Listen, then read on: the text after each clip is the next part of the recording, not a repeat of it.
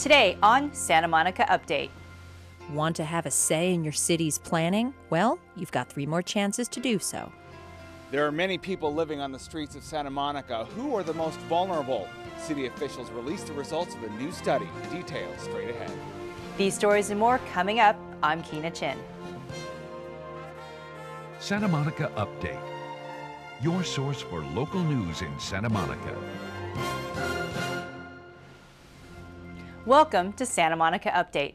Topping our show, honoring a special beach and the first black surfer.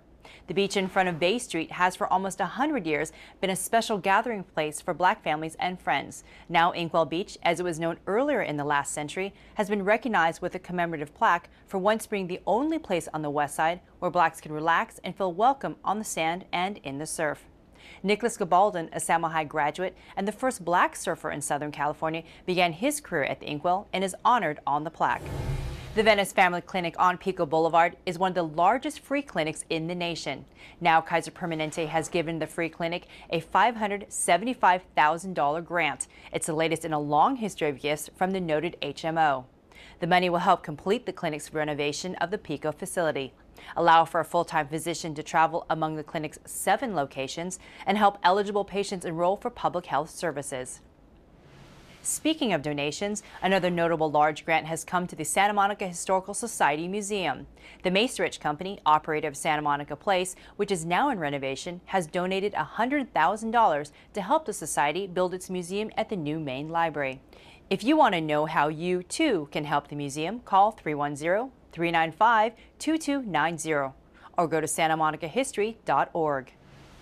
The Department of Planning and Community Development works within the guidelines of the city's general plan to form a blueprint for the physical development of the community. With hopes for more participation, they're inviting the community to play an active role in the shaping of our great city by running community-based workshops. Reporter Heather Armstrong has the story. Over 100 city residents showed up at the John Adams Middle School to attend a community workshop that's focusing on 2 elements of the general plan: land use and circulation.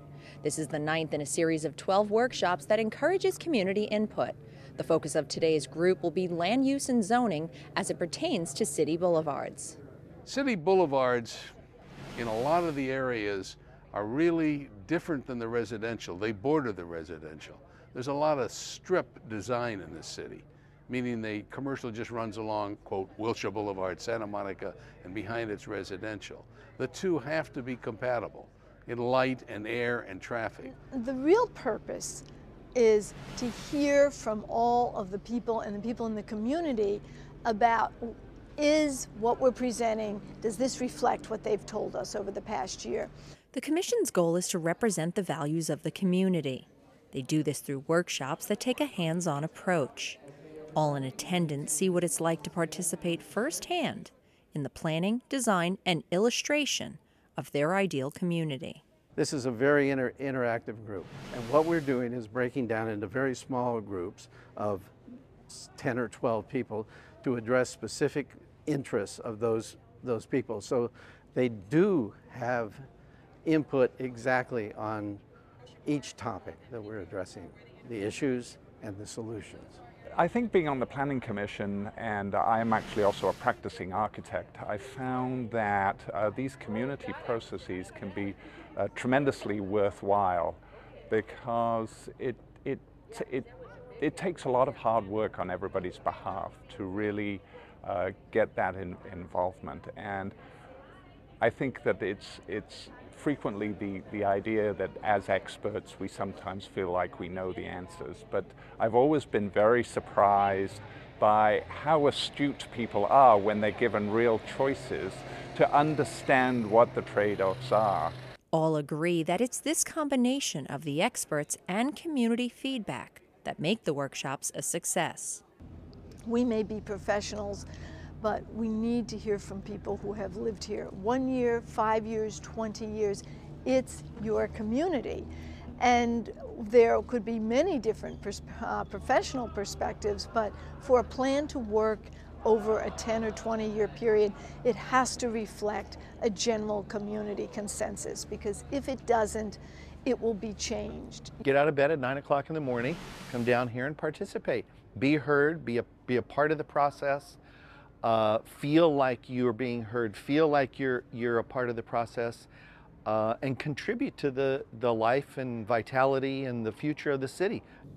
According to state law, each county and city in California must have a 20-year long-term comprehensive plan and must have an outline that states clearly and concisely a way to get there. These workshops are your opportunity to have your ideas heard. It's also a great way to participate in the shaping of your city's future. For Santa Monica Update, I'm Heather Armstrong. The next meeting explores how to enhance and improve Ocean Park Boulevard between Lincoln and Nielsen Way. The next workshop is on March 3rd from 6:30 to 9 p.m. at the Santa Monica Alternative Schoolhouse. For more information, go to www.shapethefuture2025.net. Kids in the Santa Monica Malibu Unified School District will be getting an excellent musical education, as well as superior libraries in the future as a result of the passage of Measure R in the recent election. It makes permanent a tax of $346 per parcel, which amounts to about $10 million in school funding each year. The measure, overwhelmingly approved by more than 72%, exempts senior citizens.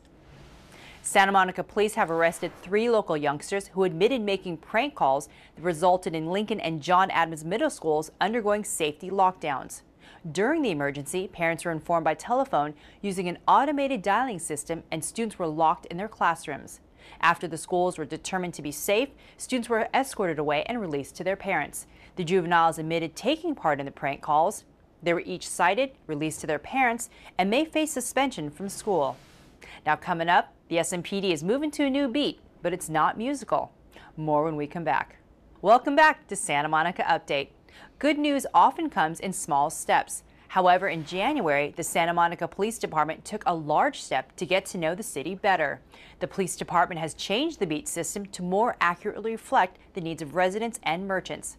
Called community-oriented policing, the new, more efficient patrol plan offers a single person whom residents can contact with concerns about their neighborhood. Think of the new contact person as your equivalent of the old-time small-town sheriff. The neighborhood resource officer is the designated contact person for recurring concerns like developing crime trends or other non-routine needs. In our last show, we told you about a new program to bring much-needed services to the most at-risk people on the streets of Santa Monica. Volunteers brave cold, early morning temperatures to conduct a survey, and reporter Joe McDonald has the results. Homelessness has been a subject of concern in Santa Monica for several years now. Various projects have taken 77 people off the street so far. 77 people, that may not sound like a lot, but these are some of the most severely disabled, most chronically mentally ill and substance abuse population that we have in the city. Volunteers went out over 3 of the coldest nights of the year. They talked to 261 homeless people. Of those people, they identified more than 100 who were most at risk for dying on the streets. They did this through a service registry that was imported from New York. More than 40 questions aimed to help even further by putting a human face on the homeless epidemic in Santa Monica. Well, the point of this was really to find the people who are the most vulnerable, the people who don't have the wherewithal, they aren't able to make the choices to get themselves to a cold weather shelter program or someplace else where they would be off the streets. So these are our most vulnerable people. The service registry broke down the numbers like this. The average age of a homeless person in Santa Monica is 49, but the average age of the most vulnerable is 55. The average number of years a person lives on the street is 8, but for the at-risk, the number is a staggering 11 years outside. The person deemed the most vulnerable has been on the street for 20 years. One person is 85 years old. The survey looked at a number of different factors when making the assessment, such as hospitalization, trips to the emergency room, and the possibility of alcoholism and cirrhosis of the liver. Officials are looking to get the first 10 off the streets as soon as possible. Then they will turn their attention to the next 10, with the ultimate goal of saving the lives of all the people who are most at risk. For Santa Monica Update, I'm Joe McDonald. The service registry will be continually updated to get services to the people who need them the most. Goodbye, Styro. Hello, recyclables. The City of Santa Monica's ban on non-recyclable food containers is now in effect. This law will help the health of the marine environment as well as begin keeping our beaches clean. The white plastic pellets that take forever to break down will someday be only a bad memory. For now, though, if you see a food vendor serving food in a styrofoam container, be sure to let them know it's against the law.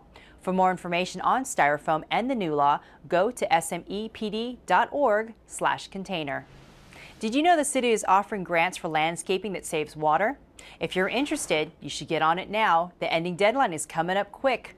Move away from landscaping that pollutes and drains resources by creating one that acts like natural flora and fauna. Save money and energy with a water-efficient system. The ending date to apply is March 27th, so get your application at smgov.net. Scroll down to find Landscape Grant and download the PDF to plan your project. Or you can call 866-728-3229. It's art, not commerce, right? Well, maybe not. If you want to make a living as an artist, you'll have to consider a bunch of issues. Defining goals, understanding value, determining worth, and planning a business are all parts of implementing your vision. California Lawyers for the Arts is offering an evening seminar about these questions on March 12th at the Ken Edwards Center. You'll need reservations, so call 310-998-5590. Classical music lovers, rejoice. 2 interesting Sunday concerts are coming up. On March 16th, the Rossetti String Quartet, which has been described as a vital force in chamber music, will give a free performance at the new SMC Performing Arts Center. Call 310-434-3414 for your reservation. And on March 30th, the SMC Symphony Orchestra will feature the Brandenburg Concerto No. 2 by Bach and Ravel's Mother Goose Suite at the Concert Hall. Tickets are $12. Call 310-434-3000. And that's it for this edition of Santa Monica Update. I'm Chen. For all of us at City TV, thanks so much for watching.